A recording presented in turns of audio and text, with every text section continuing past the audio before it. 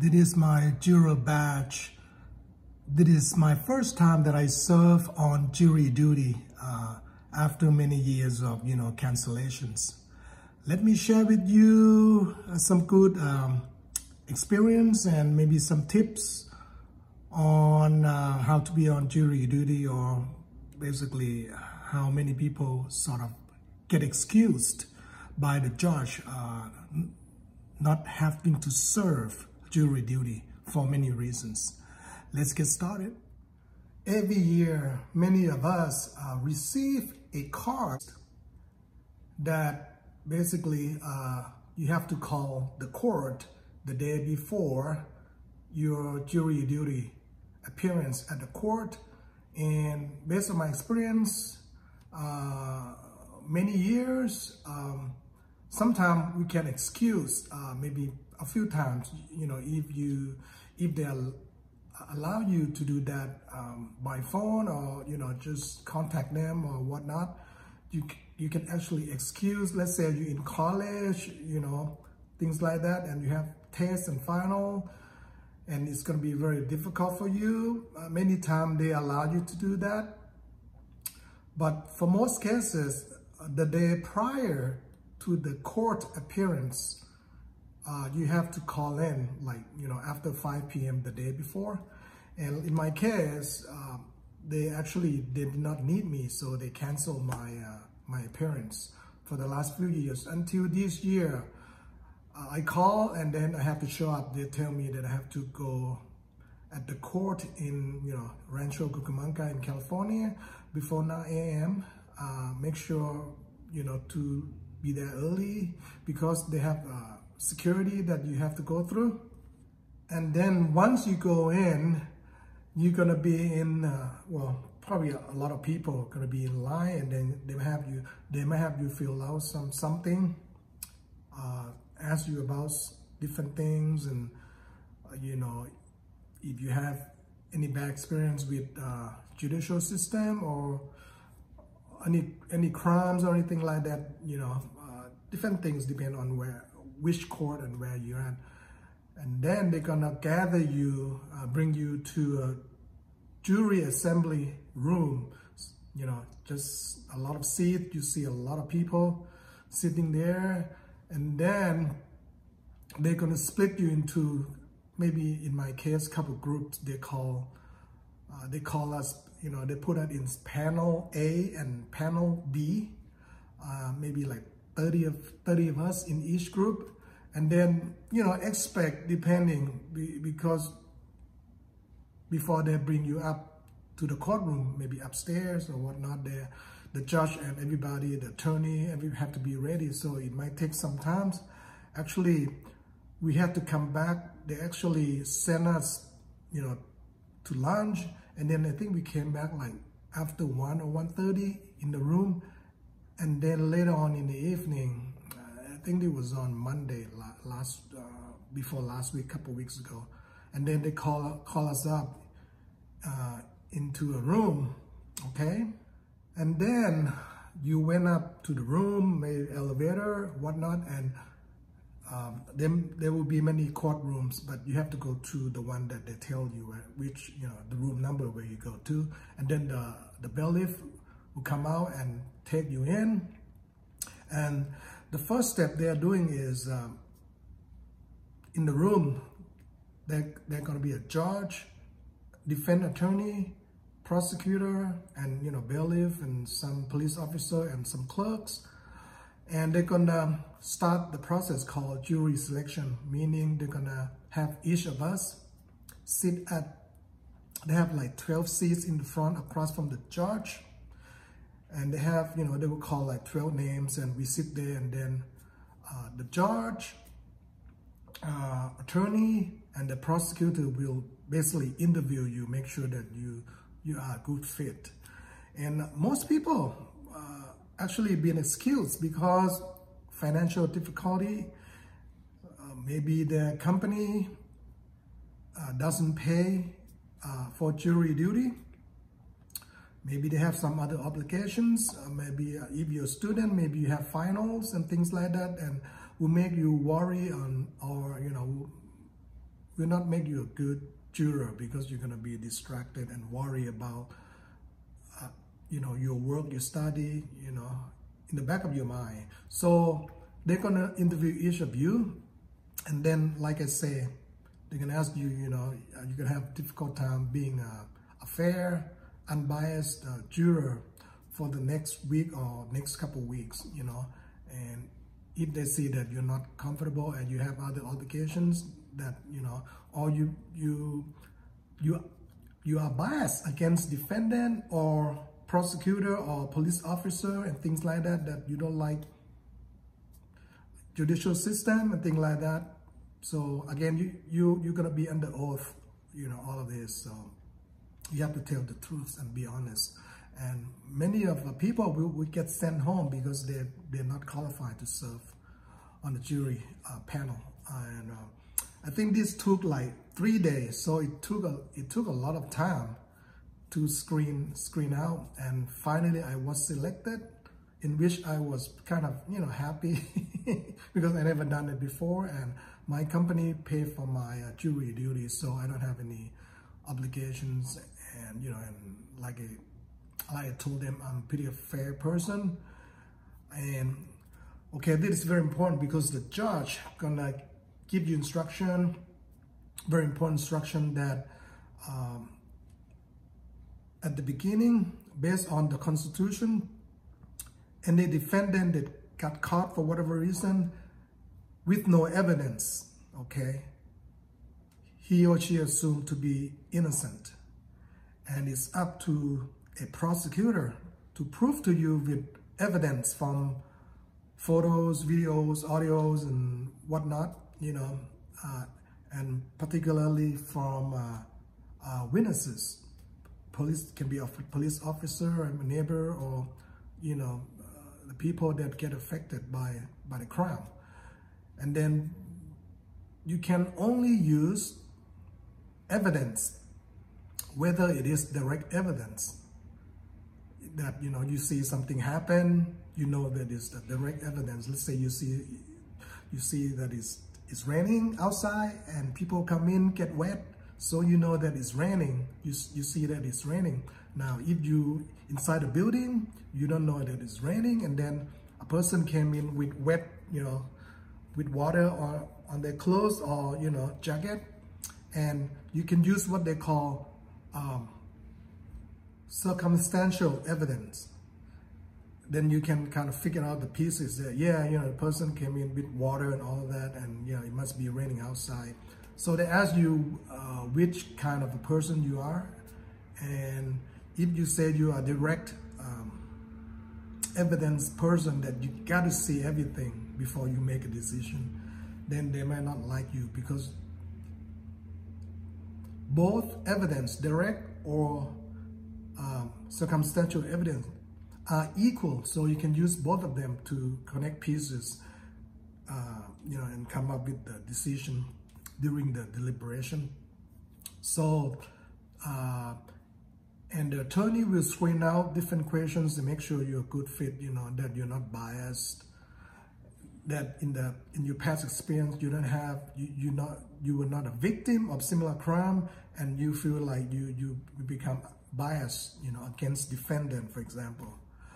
So, so that's jury selection process, and it took like 3 days, actually 4 days. The fourth day, I believe, in the morning on the fourth day, we got the panel. They also so there are 12 of us, and then they also select 2 alternate jurors in case some of us 12 have to leave or are not available.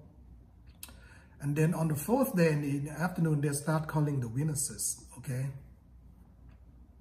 And then they want you to make sure after witnesses testify that, either you feel comfortable with their testimonies, to have are they credible? That's important.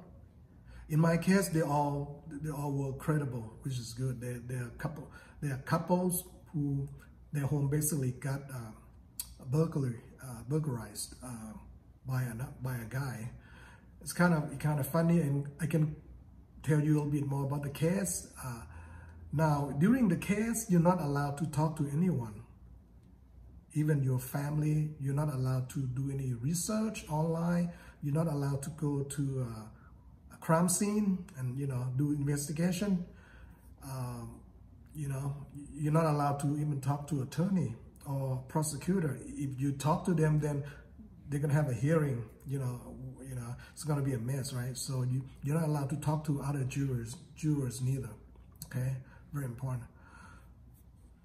So after you listen to the witnesses during the testimony, the attorney and even the judge, I believe, and the prosecutor can, ask questions from the witnesses to get more information or more evidence for us.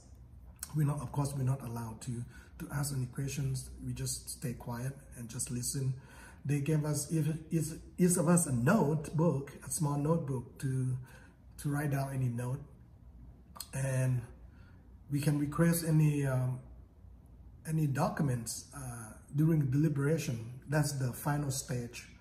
So after they went through and finished with the witnesses, then 12 of us will go to a room and do deliberation, come up with guilty or not guilty, and or hung jury, whatever, So so after 4 days, we start deliberation. Actually, it did not take long. On the 5th day in the morning, at the beginning of the last day, there were a couple people that were not convinced or had questions about,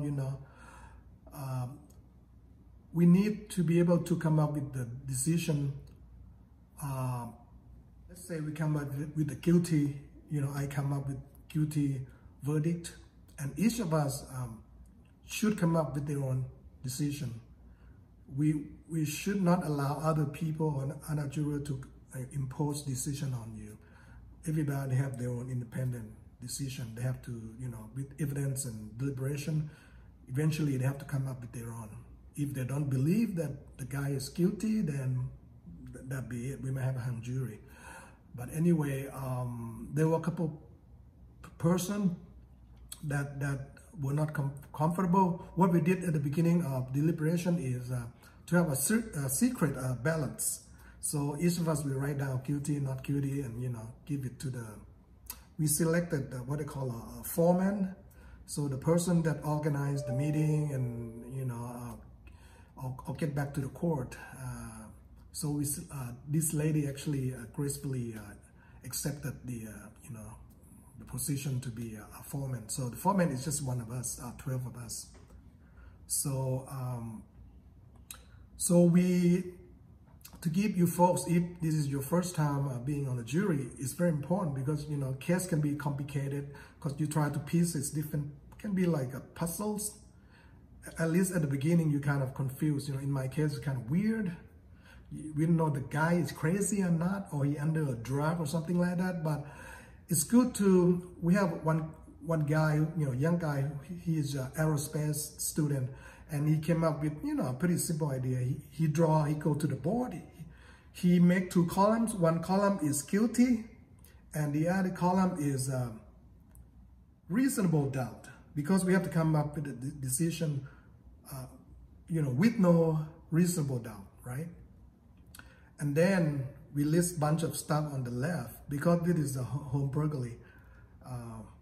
So we list on guilty side, we listed the guy, used a knife to get into the house while the couple were there, and the couple actually ran out, because the guy went into the room and he saw this defendant, kind of bundled in the curtain, because he jumped in from the front window, actually facing the street, which is kind of crazy. Why you want to do that, And they had lights outside. So, and he saw the owner of the house. The guy saw the defendant with a knife, something sharp or metal. So he took the fiance and ran out. And then the neighbor joined him later. So this defendant, for some weird reason, start throwing stuff inside the house because that's what the owner here, you know, stopped being thrown in the house and like basically vandalizing.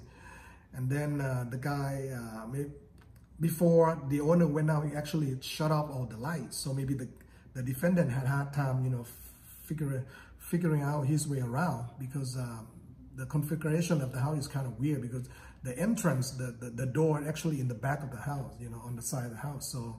So the defendant went into the garage and making noise, and then at that time, you know, the owner started calling the police and all of that stuff and yelling at the guy, "Get out of my house," and blah, blah, blah, "I'm gonna call the police." You know, they start, and then, you know, the witness, not the witness, the defendant actually at the end saying that, you know, "Call the police, don't shoot me," because I think he found out that on the floor there's a gun magazine, you know, the magazine that you put bullets in the gun. Maybe he saw it, so the defendant thought the owner had a gun or something like that. So the defendant ran out. Finally, he came out, and then the owner and the neighbor, couple guys, chased him and actually test him with the gun, you know, the testing gun, and got him there until the police came. So that was you know, that was pretty much the case. And then after deliberation, you know, I think one sticking point is that one of the person think that this guy is under the influence of the drug, or he gone crazy. But actually he was not crazy. He know what he was doing. You know, he used a knife, got into the house. He tried to fight stuff. He actually took some drug or some medication, pain medication, and actually he ingested them, because the owner said that, you know, a couple of bottles were empty, you know, for the migraine medication, and the other one for like something else about pain or calming, you know, de-stressing or something like that, I believe, some sort of medication. So, and the police found out that the guy had amphetamine in the pocket, but the police did not say that the guy was like crazy or under the influence. Okay, so that evidence, we know that during deliberation, we know that the guy is not crazy. I mean, he could reduce some drug, but he's not like crazy or insane that he didn't know what's going on. You know, he knew what he was doing. He got caught, and then he ran out, and you know, and actually before he got caught, he threw his knife. So he threw his knife away with the blood. I mean, inside the house there was blood everywhere. I think he cut himself, maybe from the glass or something. But anyway, yeah, I kind of interesting, because the lady is saying that, you know, the guy was crazy, insane, drug. I mean, they cannot use drug or intoxication to prove the intent. They can have an intent to go into the house. Go to what? The only thing people bring to the house is to steal. I mean, the guy admitted he you know, he vandalized, he throwing stuff in the house. So that's the second count, but the first count is burglary with weapon, right? So we actually convicted him on the first degree burglary with deadly weapon, things like that. And then there are 3 or 4 counts, because at that time the owners were in the house, so that was kind of scary, you know, experience for the owner. So I think we found him guilty for all counts, 4 counts. So that's pretty much what we went through. Deliberation didn't take long in our case, and we did not get a hung jury, and that was it. So so we spent like 3 or 4 days doing jury selection and send most of the people. Actually, we have to call in like 3 batch of people, 3 group of people. So that was the longest process, jury selection. So I'm done for this year, and hopefully next year I might get the card again. Hopefully I don't have to show up, you know. I don't mind showing up. I think it's a good experience for all of us if you have time and you're willing. They actually want more people to be what they call a grand jury that can, you know, help your community with, you know, recommending some new laws, or, you know, or actually keeping the bad guys in jail and you know, things like that, by, you know, going to become a grand jury and helping the court to you know, prosecute the bad guys. You know, with the right evidence, of course. We presume defendant is innocent before he found guilty with evidence only. You're not allowed to use, let's say, the attorney and the prosecutor. Of course, many times they will come up and try to, express their point of view. You're not supposed to take their point of views or whatever they're saying as evidence. That's crucial. You can only use evidence from the witnesses, from the photos, the videos, the audios, things like that, physical evidence, things like that. So that's a pretty interesting process. Even the judge, you're not supposed to use the judge, opinion as evidence. So you got to be really focused and always going back to the evidence. And by constitution, the defendant, the bad guy in this case, did not have to testify. So you have to throw that out. You cannot say, oh, if he doesn't testify, he must be guilty. You cannot do that. So that is out the door based on U.S. Constitution. So that give a defendant not ability not to testify and not be just like O.J. Simpson, not to be impacted or have influence on the decision. So only you base that on evidence. Now, if in certain cases it's hard, all the evidence will destroy. A person like missing, you have no clue, nothing. It's gonna be harder because you have to use circumstantial evidence, or you have to use actually get the defendant, if you can find him, to actually admit that he did it. But that's gonna be rare, right? Nobody want to go to jail or be on death row. And anyway, I hope it helps. And I think in your situation or areas might be a little bit different, but I think the process is pretty much the same anyway. So hope it is helpful, and we'll see you folks on the next video. I would love to hear your, because it is pretty interesting to me. I don't mind serving more, but I love to hear your comments, your experience with cases, and if you have any concern, or maybe you were on jury duty and maybe you had questions or concern, or things like that. Please post down below and share about your cases, and because you are okay, they allow you to share information after your case is done. Okay. And now, if the attorney try to contact you and ask you a question, why you guys come up with this verdict, blah blah blah, you don't have to talk to him at all, her at all. That's your right. Just avoid him, okay? Because who knows, what you say can be used for their benefits, and might not be good. Anyway, we'll see you folks on the next video. Thanks for watching. Bye for now. And stay safe.